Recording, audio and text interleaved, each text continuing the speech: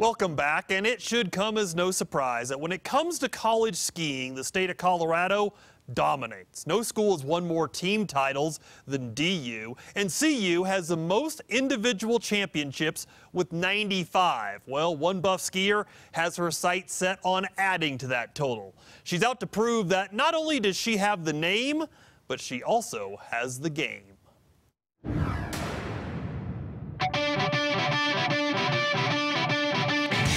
Meet Mikaela. No, not Mikaela Schifrin. CU skier, Mikaela Tommy. How often do you hear the comparisons to Mikaela Schifrin just because you're a skier, you're a good skier, and you guys share the same person? I think maybe when I was younger, for a little bit, but there's a lot of Mikaelas in skiing, so it's kind of funny.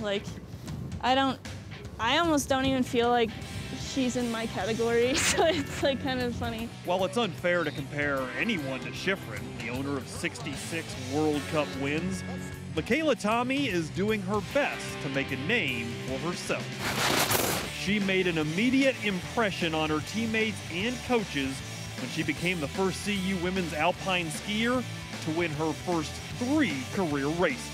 Do you remember what you were thinking after she won her 3rd career race? Well, praise the Lord. We have someone to do the job. That's great, always. Her winning ways have continued this season with 3 more giant slalom wins, leaving her one shy of setting the school record. It's addictive. It's there's definitely more pressure almost every time, or it's also your expectation raises. So it's kind of easier and harder at the same time because you have more expectations if you all of a sudden aren't on the podium, and then also you kind of are comfortable being there and you know you can. Her coach expected big things out of Tommy when she arrived in Boulder.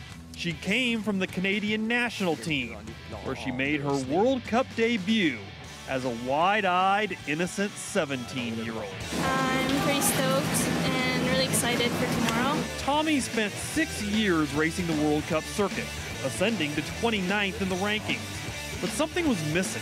She felt she needed more than just skiing. I like staying busy and keeping my mind open to new things. It's the best part about school for me is that I can learn new things every day and kind of just keep my curiosity going. And when I'm skiing, that just feels like my therapy for sitting around in class all day.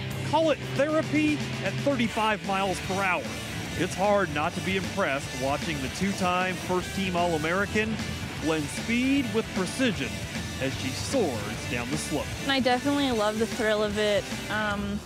Skiing is just kind of like my meditation, the feeling and the flow of it. It's just I can't feel that anywhere else on this earth, so I really love doing it.